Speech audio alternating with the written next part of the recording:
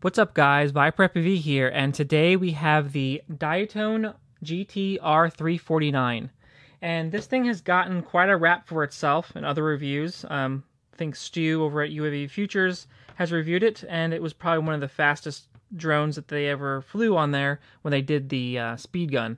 I can't say for certain if that is very accurate, since they were, we don't know if they were flying out of the wind or whatnot, but pretty much what this is going to be all about is this drone and going over all the components, even in flight, and then pretty much giving you guys what my opinion is on the Diatone R349.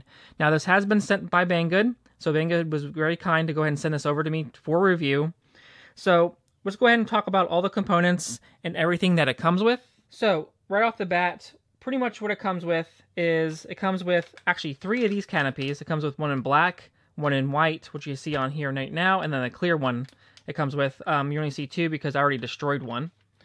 It also comes with some spare screws and spare parts, which is really nice. Comes with 3 battery straps, actually 2 longer ones, and then 2 shorter ones. So if you want to use 3S batteries, or if they're not big, you can use the shorter one. The longer one would be more for 4S, and like I'm using some 850 milliamp batteries with this thing, and the batteries are pretty big. I probably would not suggest using that big of a battery because it does kind of change the flight performance. If you're around 650 milliamps, that's pretty much the perfect battery for this type of 3-inch drone here. It also came with some battery pads and whatnot that I stuck onto the bottom. It also came with an extra XT30 along with a buzzer that you can hook up as well if you want to. I used the motor beep for the motors, so I don't even have to worry about setting that up. It does come with the dipole antenna for the VTX. The VTX is actually a Runcam TX200, and it does do up to 200 milliwatts, and it is a 48-channel receiver with a race band. So that's really nice. It is really tiny too if you look in there. It's just barely up there on there with this panel. Then we also have the frame itself, which I believe it's a Diatone frame. It has carbon fiber, and it actually is beveled edges on the side, and it's really original design. I don't really think it's copying anything, just the way it looks. It looks really, really nice. The canopies are actually not 3D printed. They're actually injected molded, and it actually comes with 3 of them, so if you do destroy one, you do have 2 other ones to have, and plus you probably can buy some extra ones. The camera itself is a Runcam Micro Swift, and really decent camera on here. And then we also have the motors, which are 1408 4000 kV motors. These are the Mamba motors, and they're really, really smooth, and they're really notchy. I really kind of dig these. They're really nice. Then we also have the flight controller, which is the Mamba stack, and it has the ESC as well. The Mamba stack is an F4 processor, has the MPU 6000, has UARTs on it and everything else. And then we also have the ESC, which is a 20 amp ESC, and it handles 25 amp burst. And it also goes up to 4S capabilities there. So really nice. And when I got this thing, I was really impressed with the build quality. If you look at all the soldering joints and everything and how everything is laid out, it looked really, really clean. Did not have any complaints on how this thing was all wired up. So quality, I'll definitely give this thing probably a 9 out of 10. It's just really, really built really nicely. Regarding the firmware on it, and it does run Betaflight 3.5.1. It does come already tuned from Diatone, so you don't have to worry about doing any tuning with PIDs or anything like that. I did have to enable air mode, and I also had to enable it to be AK and AK on the gyro and the PID loop.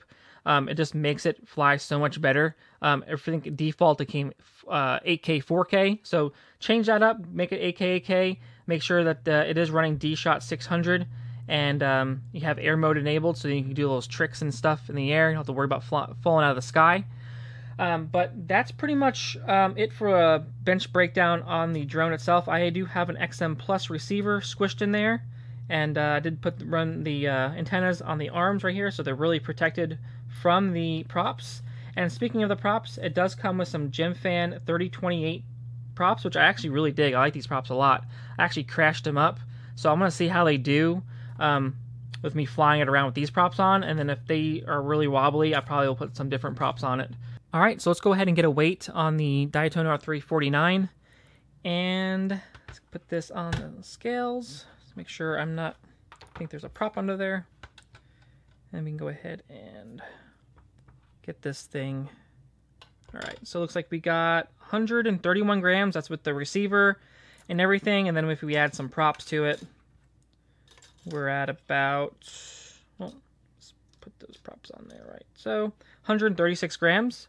So that is definitely below 250 grams, and if you add a battery on top of that, maybe 100 grams for a battery, you're definitely below the 250 gram limit if that's a limitation in your country.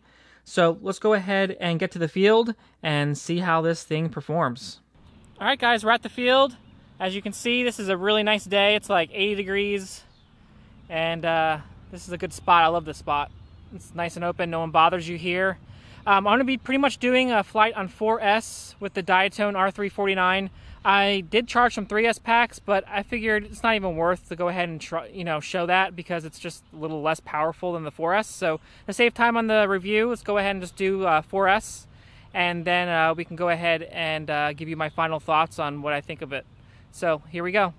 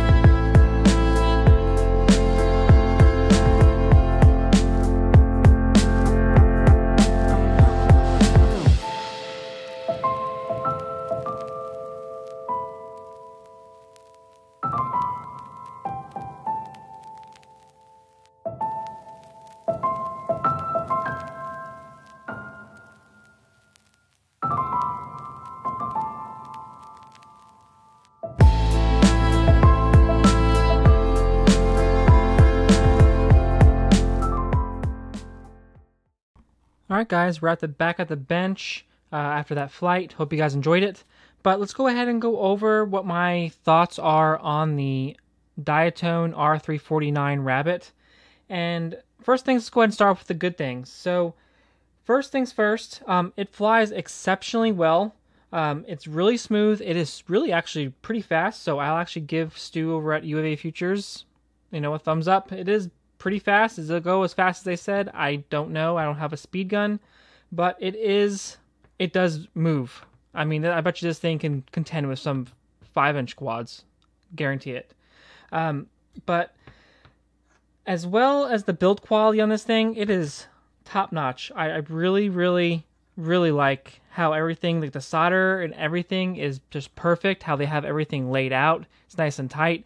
As you see, mine is not as great as it was before because I have smashed this thing up and smashed it good.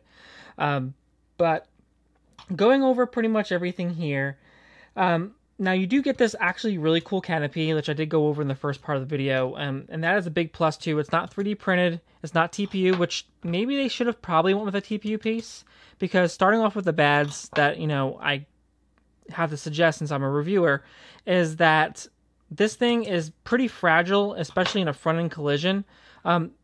It's not really so much the plastic, it's actually this front clip right here. It actually clips onto these little parts where it screws on, and if you crash, it's going to unclip, and usually there's like these little I guess they're nuts, you can call them, in there, and they just kind of break off, and then you just lose them, and then you have to replace the canopy with the 2 spares you have. So that's one caveat that we do have about, you know, the R349. Some other things that I did also have some issues with. Now, if you're running rapid fire is very specific on how it gets its feed and its signal from the camera, and also the VTX and how that all plays out. So I was actually having some lock-in issues, and that's actually what caused me to crash when I first started flying this thing, because it was unlocked, had no video, was just scrolling around, and I crashed. So as a result of that, pretty much I did destroy the VTX. I just bent it in half, and I had to go ahead and put a VTX. I had a TBS Nano that I had laying around in my bin. So I went and put that in there, and that helped out a little bit. So I also had some issues as well. I went into beta flight and switched it from auto to PAL or NTSC. I forget which one I did, and that did help me get that lock on my rapid fire, because it needs to know if it's using PAL or NTSC. So I did change that, and that did actually help a lot. I also did as well, as you can see, I removed the capacitor I had on the flight controller, which I'm not really sure why it was on the flight controller itself. As you see back here, I actually put a low 330 microfarad capacitor here on the back, and I connected that directly to the power line on the ESC, so that will clear up any noise that this camera and this VTX is getting. And that right there, that pretty much cleared it all up. So I can say that right now my video is perfect, and I'm able to fly this thing around with my rapid fire on rapid fire mode 1, and it's great. Now, if that kind of turns you off to it, they actually do have a TBS version of this as well, which is about $20 or so more. I'm actually not sure. I'll leave a link to the TBS version as well as this version down below too. And they actually do have an HD version as well that uses, like, I believe a turtle, or the whatever the Runcam one is, that's able to record HD footage right off the camera. The only thing I don't really care about those cameras with the HD footage is that it does bring some latency to the actual FPV feed, and I'm not a crazy racer or anything like that, but I definitely notice it, and I hate it. So that's one thing to notice as well if you ever pick up one of those cameras, or those FPV cameras with the HD quality recording. Now, they do have a new one that actually just came out, has 2 cameras on it, which makes it separate. That actually might be not too bad. And if you're able to maybe gut this out right here and have the 2 cameras sticking out, that actually might work even better. But other than that, this thing is definitely really awesome. If it wasn't running rapid fire, it probably would be, actually, I wouldn't have to even mention it, because I wouldn't even know about it. But since I do run rapid fire, that is one caveat we do have regarding the R349 and its camera signal.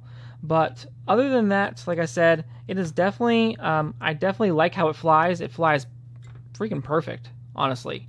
So I'll have to probably give this quad probably, an 8 out of 10 if I had to recommend it today. Just those 2 minus points, just because of, the issue with rapid fire, which can be fixed with either replacing the camera with more of a better camera. Even though this is a Runcam Swift, which usually they're pretty good. So I'm kind of thinking that's how the capacitor was laid out, as well as the setting up of Betaflight. So I don't think it's really too much the camera. I think it's just how it was set up from the factory. But other than that, like I said, this is the R349. I will leave links down to this, the HD version, as well as the TBS version if you're interested in helping me out. It doesn't cost you guys any more using those affiliate links. It helps the channel out tremendously. And I will see you guys in another video. Peace.